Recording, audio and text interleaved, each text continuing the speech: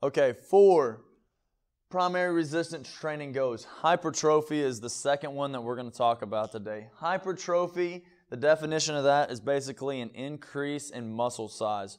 So we deal with this a lot when we're talking about clients. If you're working in a fitness center or just you have your own personal training company, within that you're going to hear a lot of your clients say, I want my arms to be bigger, I want to be more sculpted, maybe I want to lose some body fat, I want to change my body shape, all these types of different things. That's where we're talking about hypertrophy. And when we hear those goals for our clients, this is the training program that we want to put together, and it's one of the ones that you need to associate yourself with the most, because that's probably what you're going to be dealing with the most. So within that, on the repetitions, we're going to be working between 6 and 12 repetitions in this training program.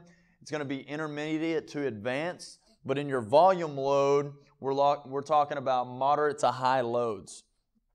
So within that, your 1 rep max, a percentage of your 1 rep max, we're talking about 67% up to 85% of your 1 rep max. You want to stay within that. So if you get up to 85%, we're going to probably be around the more 6 to 7 reps.